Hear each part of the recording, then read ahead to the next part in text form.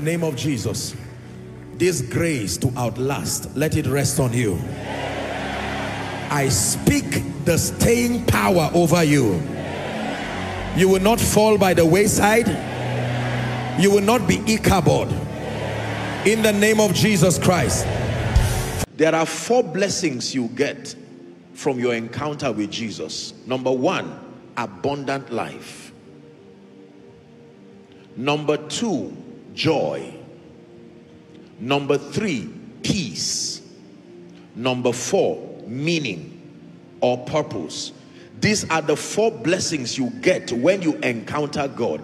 It's important you know this. When you encounter the Lord Jesus Christ and you make him Savior of your life, the Lord of your life and your destiny, there are 4 major blessings. Number 1, which is the greatest of them all, is eternal life, abundant life. You are translated from the kingdom of darkness into the kingdom of his dear son, the Bible says. But in addition to it, you also receive joy. Joy unspeakable and full of glory.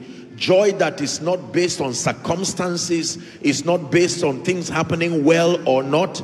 It's a terrible way to live if you have to live based on how well things are or otherwise. Your joy, your happiness, everything will vacillate according to events.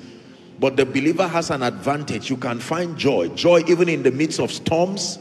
Joy even in the midst of results. Number 3, peace. Jesus said, my peace I give you, my peace I live with you, not as the world gives. The world today is in desperate need of peace. Desperate need. Desperate need. The policies that are formulated across parliaments across the globe are to enhance peace. We have war-torn nations today, and regardless how creative the citizens are, in the presence of war and the absence of peace, there is no progress, there is no productivity. There are many nations we know that have been fighting over the last 1 year. Some have been fighting for decades. Reconciliation attempts have been made, but it's failed eventually. And you find out that those nations always stay stagnated.